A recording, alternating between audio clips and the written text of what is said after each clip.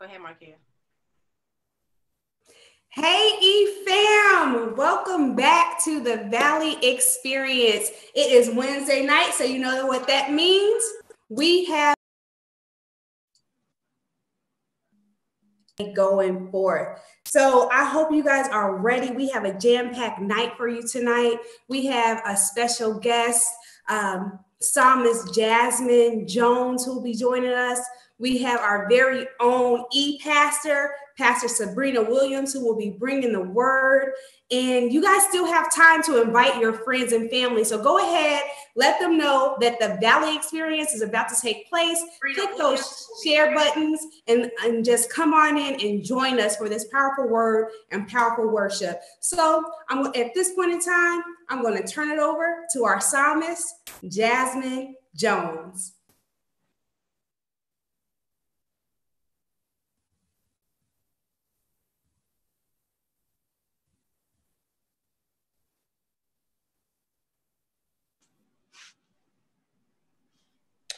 Praise the Lord, everybody. This song that I'm getting ready to minister is actually an original song that I have written, and it's just entitled Jesus. During this time, we just need to call on the name of Jesus because it is the strongest name that we can depend on, that we can rely on. He is everything that we need and more. So in this pandemic and everything that's going on, what is the greatest name to call on but Jesus? So I pray that you all enjoy this song, and I pray that it bless you. Amen.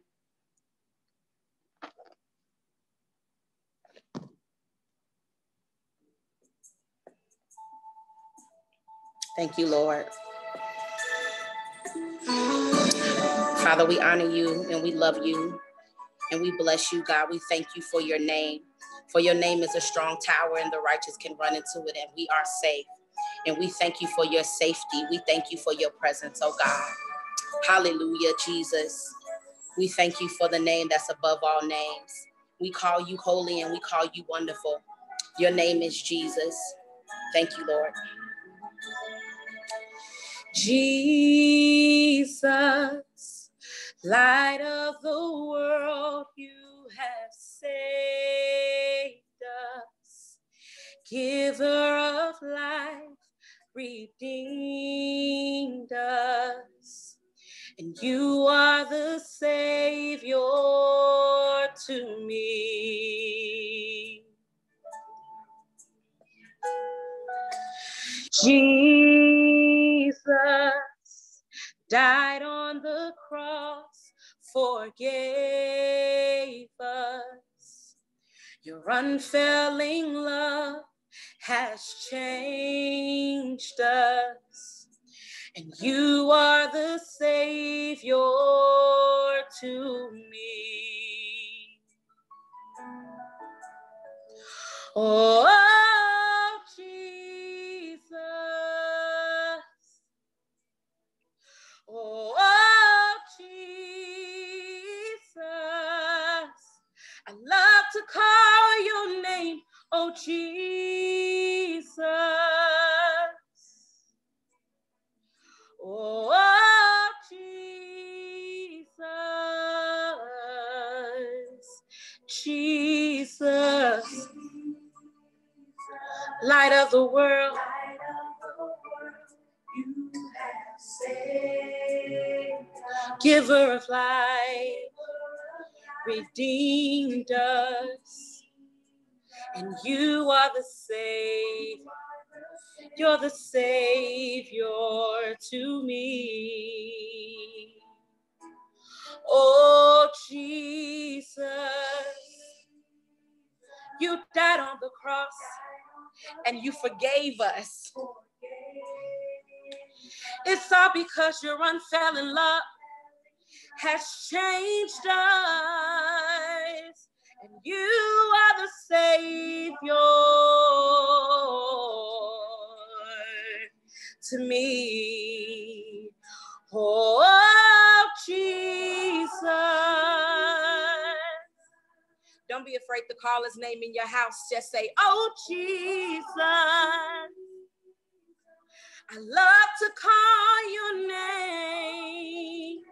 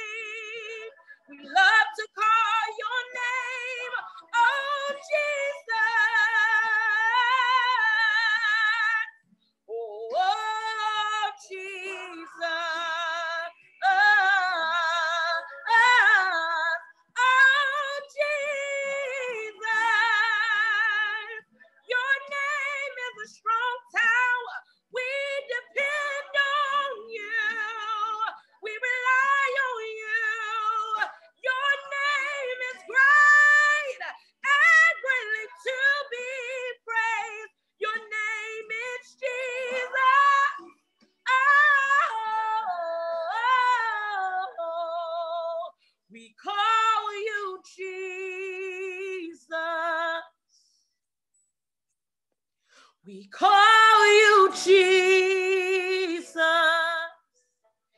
We love to call your name, sweet Jesus. Oh, Jesus. Hallelujah. Thank you, Jesus. Wow, wow, wow. That was so beautiful, Jazmine. Thank you so much for blessing us with that. Oh, Jesus, what a name, what a name. So without further ado, E-Fam, the moment we've been waiting for, our very own E-Pastor, Pastor Sabrina Williams, will be bringing our message. So here we go, y'all. Let's turn it over to Pastor Sabrina. Wow, thank you so much. It's a little funny to be on this side of the speaking, but I'm so excited to be teaching tonight.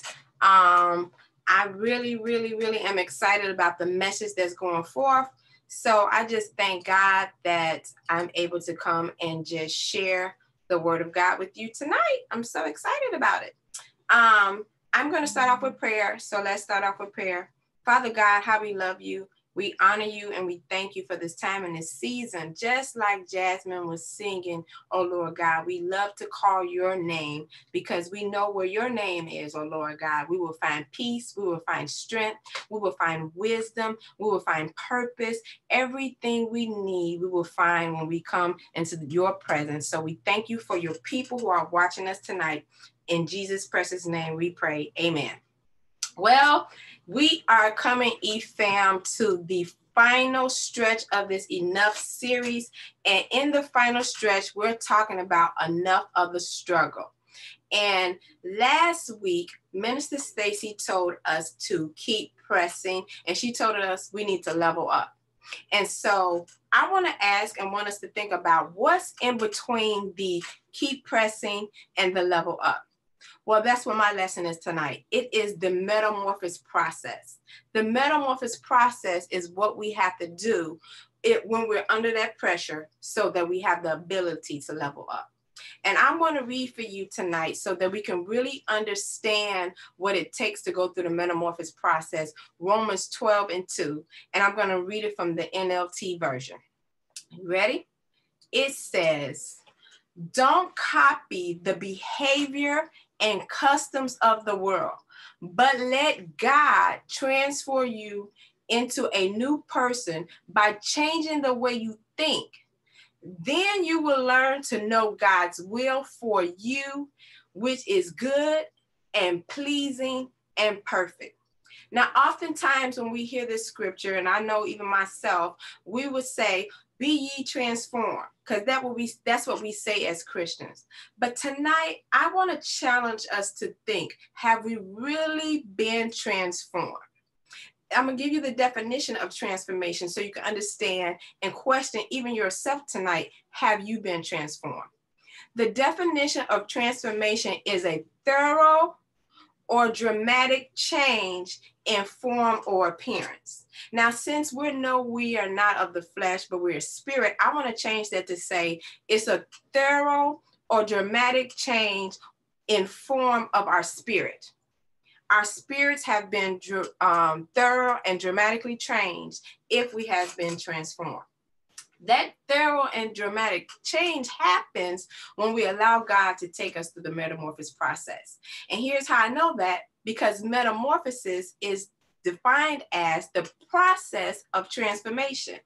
It's going from an immature form to an adult form. So basically, if you want to know if you've been transformed, you have to know whether or not you've been through the metamorphosis process, that your spirit is no longer a babe in Christ, but now you're a mature adult.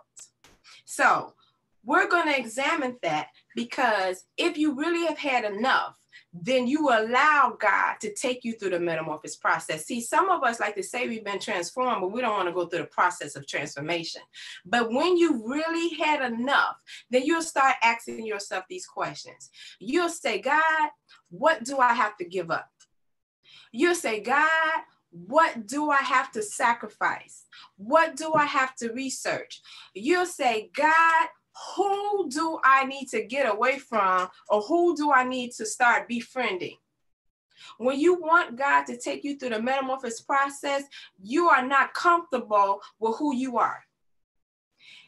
Because if who you are does not represent who Jesus is, then you haven't went through the metamorphosis process. When you really have had enough, you'll be willing to go through or allow God to take you through the metamorphosis process. Now I hear you. You're saying, Pastor Sabrina, we already know that Romans 12:2, and we even know the transformation story of the caterpillar to the butterfly, right? So we don't need to hear that again. Even though that is a great illustration and visual of the metamorphosis process, that's not what I'm going to talk to you about tonight. I'm here to take you on the J path. The J path is what we will examine biblical people in the Bible who went through a metamorphosis process. And so we can learn what we should be doing and what we shouldn't be doing by their experience. You ready to go on this journey with me? The first person that I want to talk to you about is Joseph. Oh, yes. If you know Joseph's story, you know Joseph went on a metamorphosis process. And so I'm going to read for you Genesis 37, 5 through 12. Now, I'm not going to read these in their entirety for the sake of time. I'm going to highlight things that I want us to discover about Joseph's and his metamorphosis process. And you can go back and read it later. I'm going to start with Genesis 37 and 5. And it says, one night, Joseph had a dream. And when he told his brothers about it, they hated him more than ever. That more than ever means that they already hated him, but he still told them his dream. 35 and 6, Joseph is saying right here, listen to this dream. So here is telling us that Joseph is insisting to tell his brothers that already hate him the dream that God gave him. Then I'm going to skip 37. We're going to go to 38. And it says, his brother responded. Later down in 35:8, it says, and they hated him all the more. So his dream made them hate him more than it already was. Then 35 and 9 says, Joseph had another dream. So God gave Joseph another dream. And what did he do? Again, told his brothers about it. And then 35 and 10, it says, this time he told his dream to his father as well as his brother. And what happened? His father scolded him. So before I move on, he told his brother the dream that God gave him about his purpose to his brothers who hated him, insisted that they listen to him. God gave him another dream. He told them about that dream. They hated him even more. He told his father, and his father scolded him. So he had no good success out of telling anybody about the purpose that God has put in his life. And 35 is where he starts to go through the metamorphosis process, because two words is right there. 35 and 12 says, soon after. That let us know that soon after he told these people his dream, he had to go through a metamorphosis process that caused him pain and anguish and suffering. So what is my first point on the J path based on Joseph's experience? Number one is shut up. If God is taking you through the metamorphosis process, this is not the time to share your dreams. You have to protect your purpose. You don't need to run out and tell everybody what God told you about you, because everybody is not excited about what God said about you. So shut up and ask God, who do I need to share this with, or do I just need to have this in my spirit? You know why that's important? Because we are good at watching our enemies. But the enemy is so cunning that he will invade the minds and spirits of those we are close to, because we never contemplate what they would do to us. See, if you really think about the things that cause you the most pain, it's not from your enemies, it's the people that you thought would never cause you that pain. It's your mother, it's your father, it's that uncle, it's that aunt, it's that best friend, it's that great co-worker that cause you all the pain. And the reason why they can cause you the pain, because you're running off at the mouth. See, what they don't know about you, they can't use against you. Joseph's brothers could never have used this against him if he would have never told them what God had already put in his heart. He didn't even recognize that they already resented the favor that he had on his life for his father. You not recognizing that the people that you are close to are already hating on you because the relationship you and the favor you got with our father. So if you have favor on your life, you can't be willy-nilly and sharing everything with people because everybody's not excited about you. So just shut up. Okay? Now, if you already ran out the mouth like Joseph did, it's okay because Genesis 39:2 said the Lord was still with Joseph. Now, that didn't negate Joseph for having to go through that process, but it still showed that the Lord was with him. But that wasn't the end of Joseph.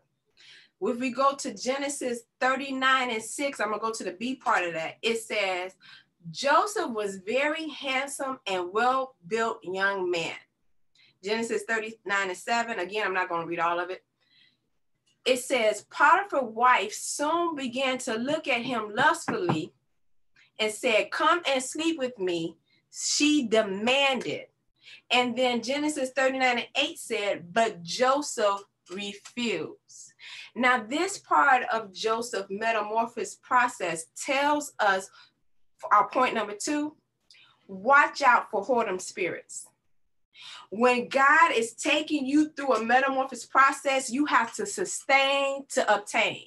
You have to sustain yourself so that you will not let these whoredom spirits attract you, and then you do things that take you out of the will of God and distract you from the purpose that God has intended for you.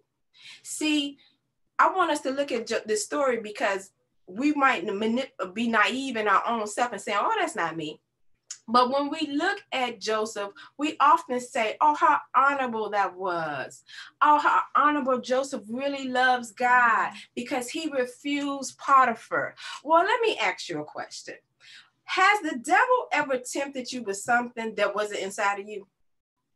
I don't think that Joseph didn't have a lustful spirit. The enemy wouldn't have tempted him with lust if that wasn't something that was inside of him. It made us know that he was a handsome and well-looking guy. So you know he probably had more women than that coming after him. So the devil tempted him with part of his wife because perhaps he already had that lustful spirit. So we have to recognize the spirits that we have inside of us. So when the enemy tempts us, we won't be tricked into doing the things that we're not yet delivered from. And I want you not to think that the whoredom spirit is just about sex, because it can be.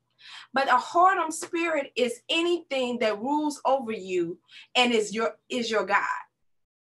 Whatever you put over God is your whoredom spirit. That's sex, that's sports, that's money, that's power, that's possession, that's even religion, and it could be your cause. It all comes in the form of spiritual adultery. So you have to examine yourself in this metamorphosis process and really seek it within yourself and say, God, what am I worshiping before you? What am I putting before you? You'll ask yourself this question because you really want to get to transformation, but you're not going to get to the transformation without going through the metamorphosis process. I want to give you some more of Joseph, but we don't have time for that because in that story, you know, that was not the end of it. He went to jail, had to go through that process until he got to the point where he got before the king. For the sake of time, I'm going to go to someone who we can see what we should not do in a metamorphosis process, and that's Jonah. Okay? I'm going to go to Jonah 1:1. Again, I'm not going to read the whole thing. You can go back for the sake of time, but I just want us to look at Jonah. It says right here, the Lord gave this message to Jonah, the son of Amittai. In 1 and 2, it says, these are the instructions. Get up and go to the great city of Nineveh. In 3, it says, but Jonah got up and went in the opposite direction. In 4, it says, but the Lord, not the enemy, because the enemy was with Joseph. This one right here says, the Lord heard a powerful wind over the sea, causing a violent storm that threatened to break the ship. We're going to go all the way down to 15 because we know some things happening there. People trying to figure out what's going on. Somebody on this boat must have seen, oh my God. Then 15, then the sailors picked Jonah up and threw him over into the raging sea. We go to 17. Now the Lord had arranged, who? The Lord had arranged for a great fish to follow Jonah. And Jonah was inside of the fish for 3 days and 3 nights until he got his whole mind right. So what's the third point that we need to learn when we're on this J-Pass after we're going through the metamorphosis process? Obedience is not optional. You don't have the option of whether or not you're going to be obedient to what God tells you to do when you're going through the metamorphosis process. See, when God is taking you through a metamorphosis process, his directions is all you have, because this is the point where it's just you and him. You're already keeping your mouth shut, so the only person that you should really be listening to is him. And when he gives you instructions, you don't have time to be disobedient because he knows what the purpose is of you following those instructions. See, in this metamorphosis process, it doesn't mean that God won't still use you. God will use you not only for you, but to save others that's with you. The people who Jonah was with got saved. So God still got the glory out of what Jonah disobedience, but Jonah still had to go through a rough process because he was disobedient with God. So I just want to warn you in this time and this season that this is not the time in your metamorphosis process to figure out which one of the things you want to listen to with God. No, everything God tells you, you need to listen to because you're trying to get to that transformation. The last person I want to use for this metamorphosis process, they had a great J-path, and that's Jesus, our Lord and Savior. Jesus, our Lord and Savior, I cannot use one scripture to talk about or pinpoint what his metamorphosis process is. So what I'm going to do is just tell you, he was sent down from glory, born only to die, waited 30 years before he could even begin his assignment. He was tempted by the devil, rejected by his own, plotted on by religious people, all while teaching, healing, and delivering, training 12 disciples, being praised with Hosanna one day, betrayed by a kiss on another. And now instead of saying Hosanna, they're saying crucify him. He was voted to be put to death while the real criminal was set free. He was whipped, he was spit on, a painful crown of thorn was placed on his head. He was nailed to the cross, a spear stuck to his side, hanging there for hours, marked and laughed at, only so Jesus' metamorphosis process wasn't for himself, only so we could walk in power, reclaim our inheritance, so we can fulfill our purpose. Most of all, so we can become reconnected with the Father. So what's the fourth point that I want to leave you in this metamorphosis process as you're trying to be transformed from a Jesus J path? And number 4 is when you can say what Jesus said in the garden, not my will, but your will be done. See, when you're going through the metamorphosis process, you would tell God, whatever you need me to do, whatever you need me to go, whatever sacrifices I need to make, whatever cross I gotta bear, if I gotta go broke, if I gotta lose my friends, if I gotta lose everything you told me to lose, God, I would give it all up because I know at the end of the day, I'm gonna be like Jesus and be resurrected. When I get to that transformation process, I'm gonna get everything back that the enemy took from me because he thought that he put me on a cross to die, but you was only letting me sacrifice so that you could raise me up to a better place where you would have me to go. You have to say, not my will, God, but your will be done, so that the end of transformation process, God can trust you with everything that he has for you. And if he can't trust you with everything that he has for you, then you have not completed the metamorphosis process. Therefore, I'm going to say we haven't been transformed. Now, what's the benefit of us being and going through this metamorphosis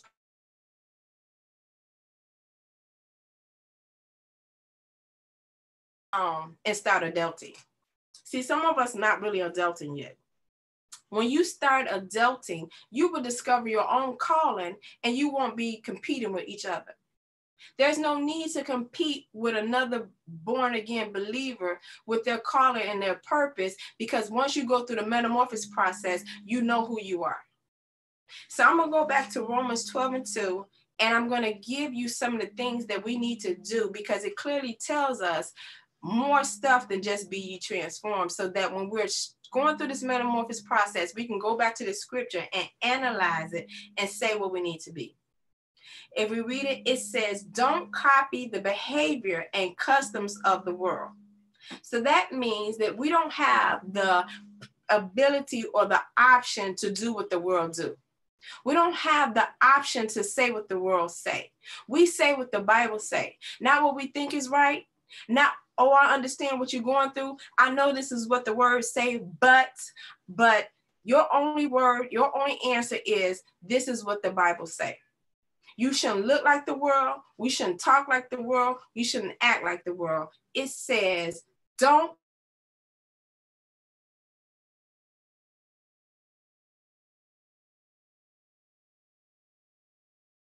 let God transform you. See, a lot of times while we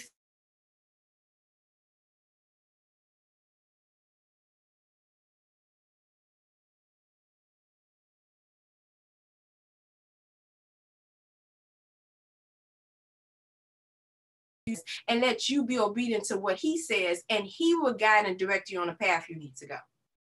The next thing it says, change the way you think. You can't think the way you did in transformation in the metamorphosis process. You have to have a new way of thinking, a new way of seeing things. And the way you think and see only comes out of the word of God. If you don't know the word of God, there is no way you can transform your mind, because your mind has to be like Christ. And the only way you can be like Christ is to know what his word says. So if you're not reading your word and studying your word, I want to challenge you that you haven't been yet transformed, because you're transforming to Christ. And if you ain't reading his word, you don't know what Christ is like. The next thing we have to do after we're going through this process, or while we're going through, for you, people who has been truly transformed are not asking God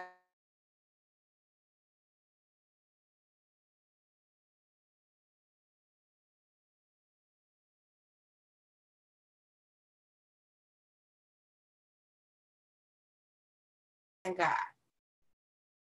And the last thing it says, when you end this metamorphosis process, you will be good and pleasing and perfect to what God has called you to do. So as you're doing this enough series, because we're almost to the end, as we're doing this enough series, have you really had enough? Are you really taking these teachings and lessons and allowing God to transform you? Or are you just in a routine and religious tradition and coming on here, listening to Bible study because that's what you're supposed to do on a Wednesday night? Look, I'm an e-pastor. I love to see our numbers go up. But if I only got one person on here listening because they really want to hear God and see God, I'd rather have one person than 1,000 people that's on here because of religion.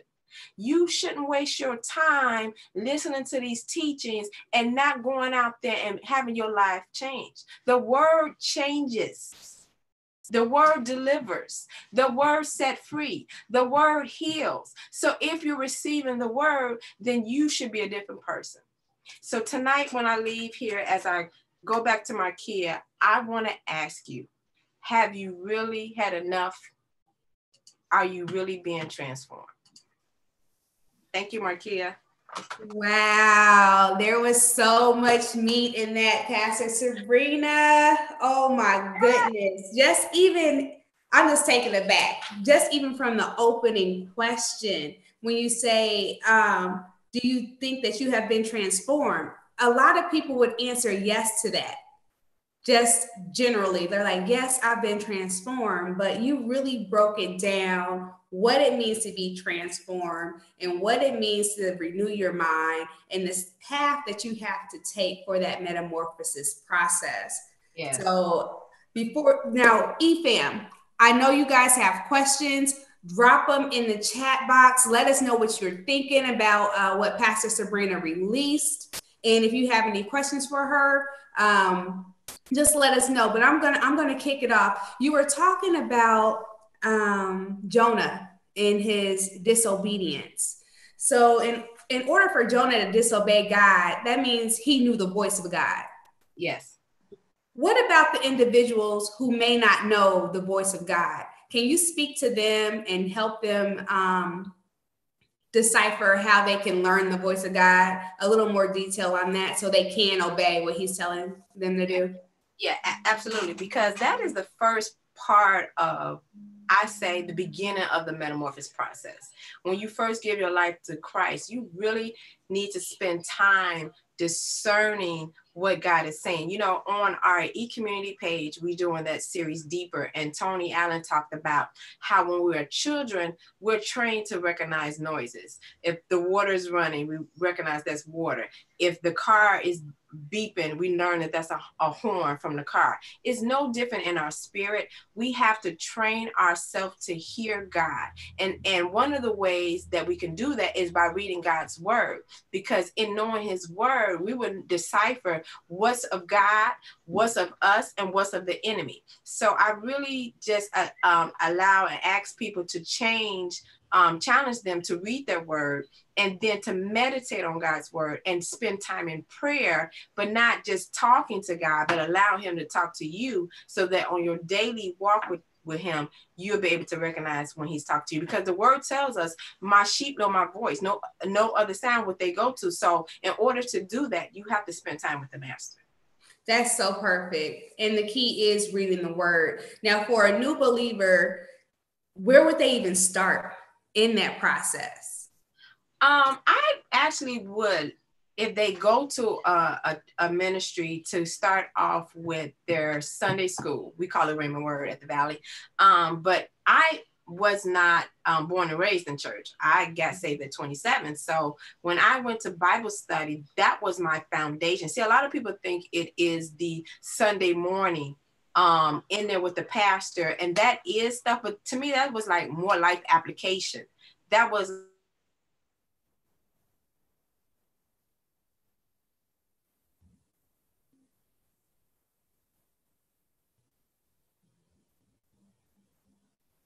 me, and it was topical. So topics that I had questions about, I kind of learned that in Sunday school.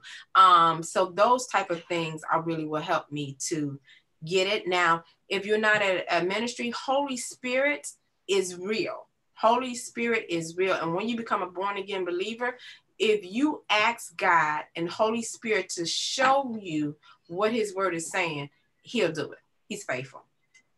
That's great. So the takeaway for that, EFAM, is Sunday school or Rhema Word, or just listening to the Holy Spirit.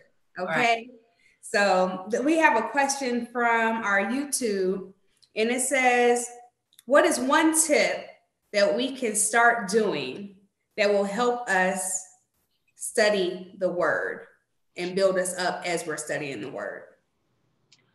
I would say just be faithful with it. If you're faithful with reading the word, and don't try to like read these chapters at a time, you know, when you get in a chapter, oh, I'm gonna read for an hour. No, if you even start with just 10 minutes, like if you just start yourself 10 minutes a day reading the word, you know, set it like a schedule, like put God on the agenda of your day. You know, that's the best thing you do. Put God on the agenda and say, this is the time I'm giving for the Lord, and give God 10 minutes, and you'll see yourself hungering and thirsting to have more and more, because you'll find God meeting you there. See, it won't just be you reading the word. It will be him meeting you there and answering the things that you've been asking about.